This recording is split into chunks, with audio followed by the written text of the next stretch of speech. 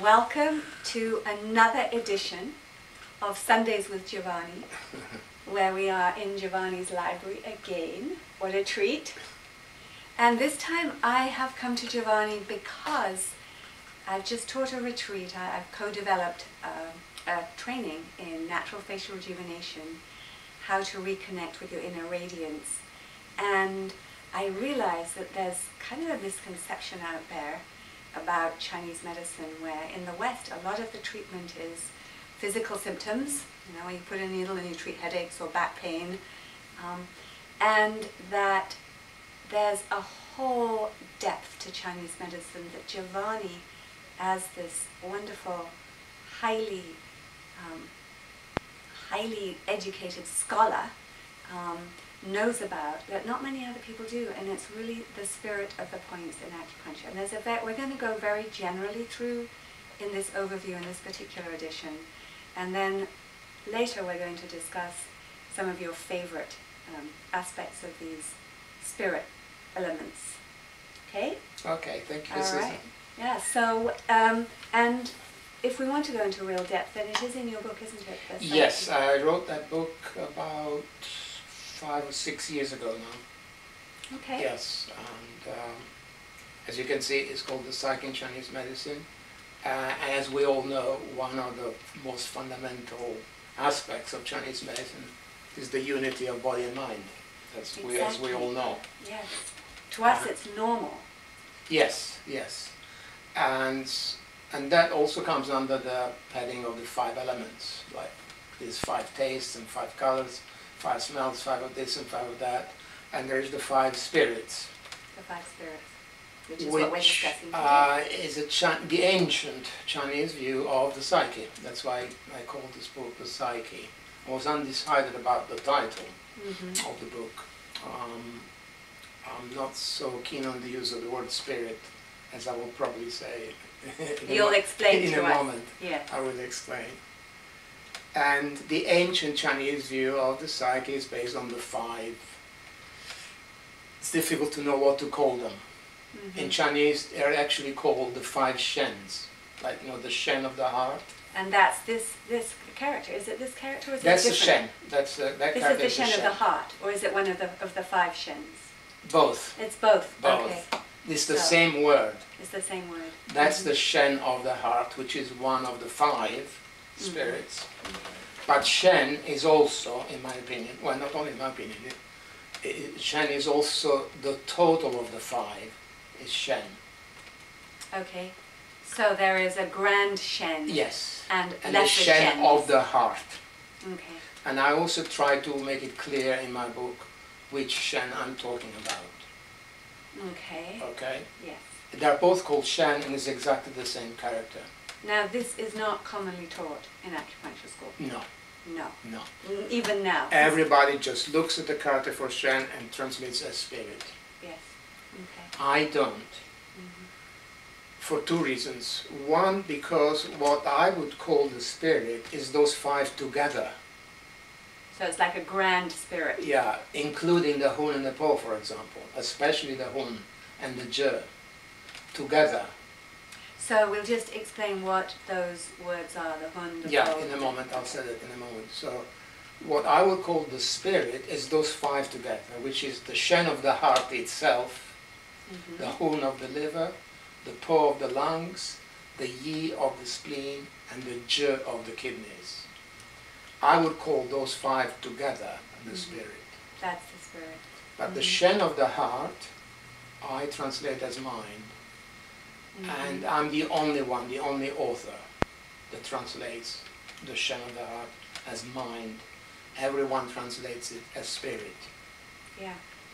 Yeah. I don't. The first reason is that for me the spirit includes those 5 together.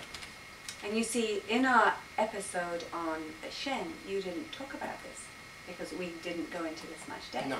No? The second reason, and it's not only my idea, but also the idea of many of these eminent sinologists whose books I've read, and they studied very much the issues of translation, because Chinese language is so different than our language. One character in Chinese can mean 10 different things. Yes. Yes. And especially one of these eminent sinologists say that we shouldn't use the word spirit because it's too Christian. Yes. It evokes an idea of the Christian spirit, the duality of spirit and body, which Chinese medicine does not have. Yes, and that's the problem, isn't And it? that's why I use the word mind for the Shen of the heart, which is totally possible, because if you look at the functions of the Shen of the heart, I would call that the mind more than the spirit. Okay. And the spirit is the five together, Yeah. which includes the Shen of the heart itself, plus Hun, Po, Yi, and Je. I would say especially Hun and Je together would be part of what we call the spirit. So that would be the Hun connected with the liver and the the Po with the lungs, Mm-hmm. the Yi with the spleen, and crucially the Je with the kidneys, a very important one, the Je of the kidneys. So you talked about especially the Shen, the Hun from the liver, and the Zhu from the kidneys. Yeah, especially. That triangle is really important. Especially those three, I would say, yes, they would be very important. They would represent what we call the psyche. The psyche. And the other two aren't? The spleen and They're also the part lungs? of the spirit, also, of course they are. But in my opinion, primarily those three, the Shen, the Hun, and the Je of the kidneys. Okay. Why is it important for us as practitioners to understand that the organs have this, overview of the five spirits? Why? Why do we need to know that? Because most of our patients have some mental, emotional disturbances which will affect the body, and vice versa.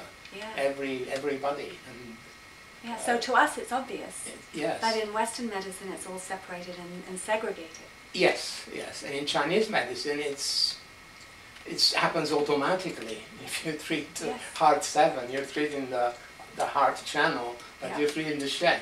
Yep. Automatically, you're treating the Shen. If you do liver 3, you're treating the Hun.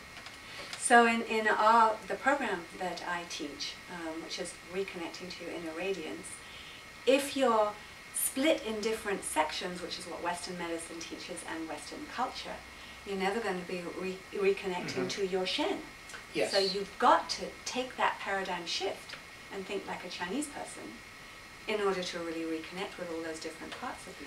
And something very interesting happened sometimes, when I was practicing, that I may be treating somebody for pain in the shoulder, large intestine 15, large intestine 11, and they come back and they have an amazing change in their Shen. In their Shen. And, you weren't even trying to induce that change, but it just happens automatically, because as we know, in Chinese medicine, the body and the mind are one unit, inseparable. Yeah, so that's the power of the points, isn't it? You can be treating using supposedly mundane, what we call cookbook points, but they can go really deep. They're still treating the Shen and the Hun and Je, whatever. So it's really important to have this bigger awareness where you're in kind of inviting the body to make those changes.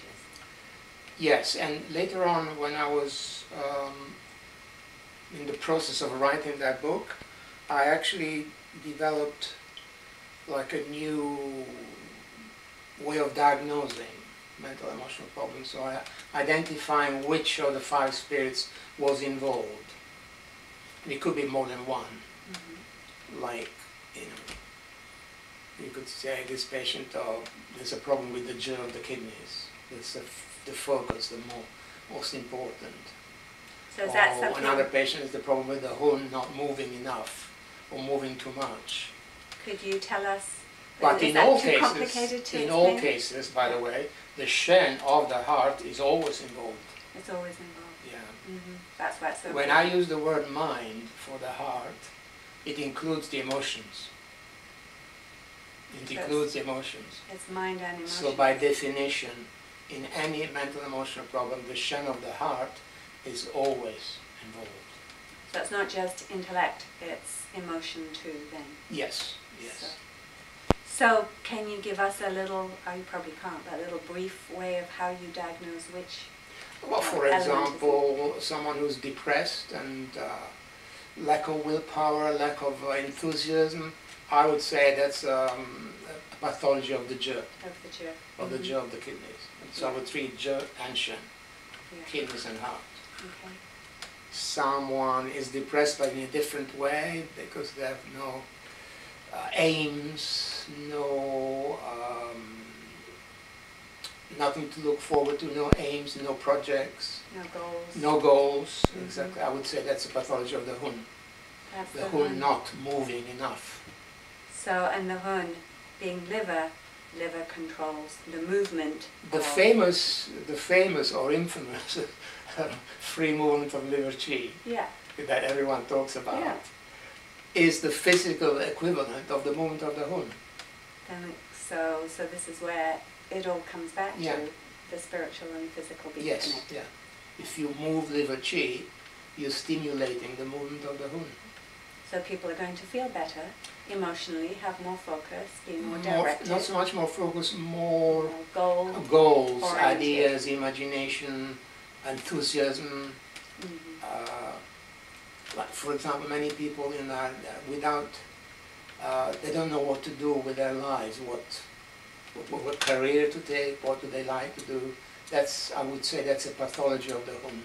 That's the Hun. Which is different, which is causes depression, which is different than the depression of the jaw. With the jaw you might know what you want to do, but you don't have the energy to do it. You don't have the willpower to do it. Yeah. That's the jaw, that's the pathology of the jaw. So that's two types of depression for different reasons. 2 types reasons. of depression. Are there other depressions with the other organs, elements? I would say those two are the main ones, yeah. They're the main ones with depression. And how about the spleen, the yi, and the po? The yi of the spleen is more, that's why I don't use the word spirit. The yi of the spleen is more to do with memory and concentration. And memory, concentration. So it's not as maybe complex as the Hun, would you say? For example, let's say in the example of someone who has depression from a weakness of the jaw, if they also tell you that their memory is going and they can't think clearly, then there's a pathology of the yi as well. That's the yi, so that's how as well. Yeah, as well. Okay, and then how about the lungs? The po. The po. The po is different because the po is the animal soul. The Hun and po are often mentioned together in Chinese books, and that's why I use the word ethereal soul for the Hun. That word ethereal is my own word. The Chinese books don't use that word. They call it a soul, and the Hun is yang compared to the po that is yin. So the Hun is the ethereal soul, and the po is the physical soul, on a physical level. So let's go back to the example of someone who's depressed from lack of movement of the Hun. If they also have physical symptoms like breathlessness or breathlessness, for example, or feeling of oppression of the chest, then there will be a pathology of the po as well. So therefore, when the clue is when there's physical symptoms for the lungs, the spleen, the heart, that you'll know that there's usually going to be some kind of spirit malaise as well. Yes. Can I ask, do you have a favorite Shen, a favorite element, point, spirit? Points, you mean? No, not points yet, but do you have a favorite element? Like, no. Do you like the Hun the best or the Zhe It's the not best? so much of liking it. I've done more research on the Hun and the Zhe, I think, than the others. The Hun and the Zhe. And especially the Hun is absolutely crucial. That's why I keep saying you can't translate the Shen and the heart as spirit, because you must include the Hun. You have to include the Hun. So then, are you saying that if your biggest focus is the Hun and the Je. Is that because most people come in with presenting Yes. complaints these days? Yes. Not so much Very spleen much and so. lung, but more the liver. Very much so. Heart, liver, and kidneys. Okay. And the Je of the kidneys is interesting because it can be translated so many different ways. It can be willpower, I translate it as willpower, determination, enthusiasm, and it's also, if you look at the character for Je, has the heart at the bottom, and at the top has a character which can be a scholar or a warrior or an important person. So it's very much part of the self, the Je of the kidneys, together with the Shen of the heart. So is that where the heart and kidney Yes, and that's needing another, to communicate? that's another aspect Part of of the that character. famous communication between heart and kidneys. And crucially, this is the very character for Je at the bottom has the heart. Yeah. Okay, so whenever there's a Je problem, there's usually a heart problem as well. Are you saying? Yes, I Because mean, I it's- think in any mental emotional problems, the Shen of the heart is always involved. Yeah. Always. Yeah. You can't have a mental emotional problem and the Shen is healthy and the Hun is not. No. You know what I mean? Yeah, yeah. So basically, though, the fact that even the heart is in the character of Je, Yeah. which is the kidney spirit, is amazing. It's also in the character for Yi of the spleen. I didn't know that. Yes. Yeah. The Yi of the spleen. Character for heart is, interestingly, is not in the character for Shen. Doesn't It's have not the in heart. here. But That it is is in the interesting. character for the Yi of the spleen and the Je of the kidneys. So it just tells us how important the heart is. Yeah. And yet, in Chinese medicine, we also have how important the kidneys are. I mean, do you think that The kidneys are anyone... the foundation Do you think they're the foundation? of your, not only your body, but your self, the self with the capital S. Okay, then, so here's, I'm just going to interrupt slight. You know in China how they have the school of the stomach and the school of the kidney. Yes. Yeah. And to me it was always, you've got to go, yes, digestion is important. Yes, you've got- yes. So what you're saying is if the kidney is the foundation, that's more important. Are you saying that? Well, Or am I I would simplifying? belong, if I wasn't living in the Sung dynasty, I would belong to the kidney school. You Yes. would. Okay. But I don't, I mean, it's obvious that the stomach and spleen are fundamental as well. Yeah, we've got to They're digest. the origin of qi and blood. So. Yes.